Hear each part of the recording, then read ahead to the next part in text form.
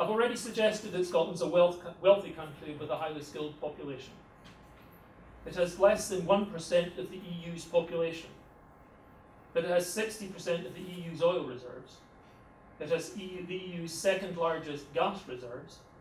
And if we look to potential for green energy, Scotland has 25% of the EU's potential tidal power, 25% of the EU's potential offshore wind power, and 10% of the EU's potential wave power.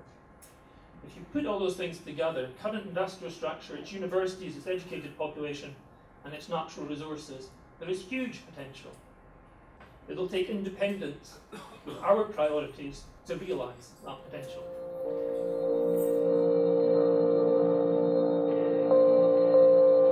The first one is that somehow there's been some nationalist flu that has spread throughout Catalonia, and people have decided that somehow Catalans are better than Spaniards or something, and therefore we should get out of it. Well,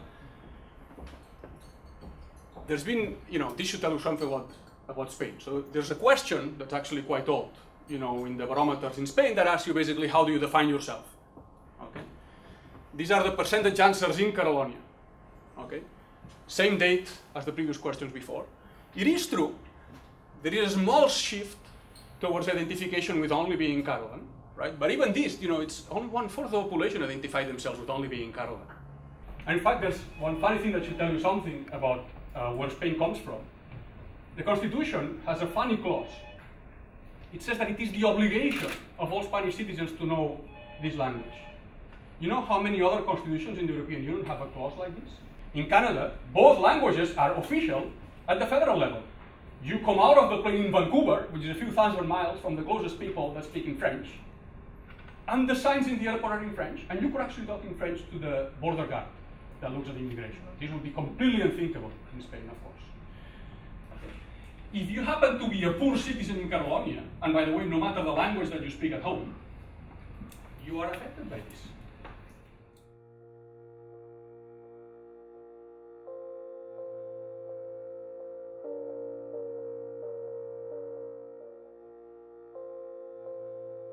Okay, well, just one preliminary point as well, which is that I also think that the way things are going, there is a movement towards yes. Who can say for certain what will happen on the day?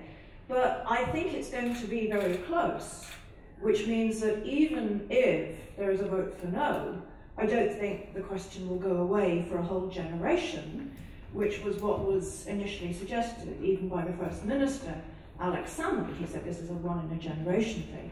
I think now we can say it's not going to be a one-in-a-generation thing. If there's only 5% or less between the yes and the no, this will come back.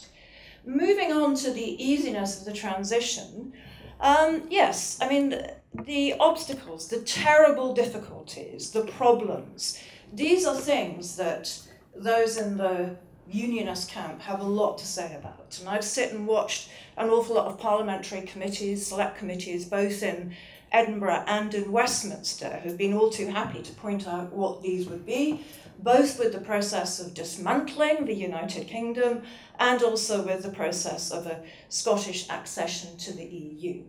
Yes, there would be problems. Of course there would be problems. But I don't think those problems would be as great as has been suggested by a lot of those who are arguing for better together, for a no vote. In the case of the EU membership, well, it would have to be started by the UK government. The UK is the sovereign member state of the EU right now. But there is the Edinburgh Agreement between the Scottish government and the UK government.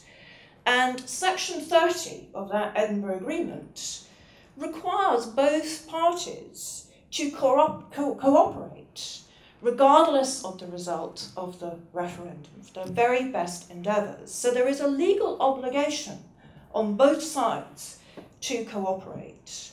Those countries have different identities. That means, particularly on the linguistic front, we have to do massive, symbolic and real changes. The Parliament needs to have debates in Catalan. The Prime Minister and the King need to address the country in Catalan. We should have Catalan and Basque classes in the high schools and in primary schools so that people actually get exposed to these other languages. They are learning Latin or Greek, or if they're learning German or why are they not going to learn some Catalan and Basque in the list, and I think that would be great. And all those things would make a massive symbolic difference.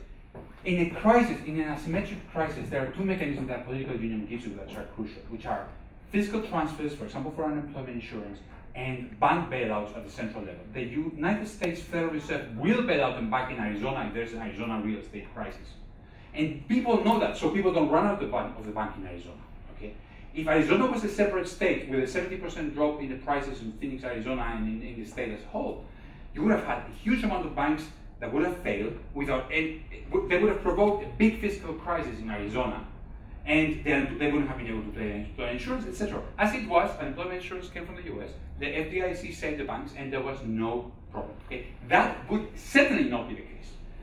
And the problem is that the markets would infer that the UK would probably, England, and the rump UK, I don't know how to call it, that's why I'm saying England, the rump UK would bail out Scotland, so the no bailout wouldn't be credible, and you would be exactly in the same mess we were.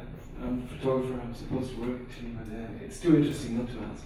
But I hope I did not miss the point, and it's obviously a very simple question. It's because to me the whole debate is more or less about social justice.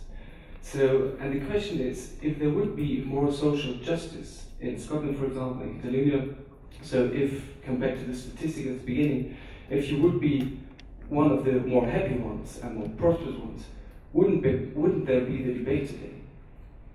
I stick to our two Scottish and Catalan speakers on that. If there were more social justice,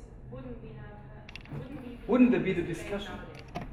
And I've said before in public, if I thought voting yes would lead to a right-wing government that would take us from the EU, and voting no would lead to more social justice, then I'd be voting no. In my case, I think that's basically, that's the argument I've basically been trying to make for the last 3 hours. Especially the slow burn of the Catalan secession movement tells us that this is the case. Basically, things have only become, people have only gone for independence once all the other routes for getting a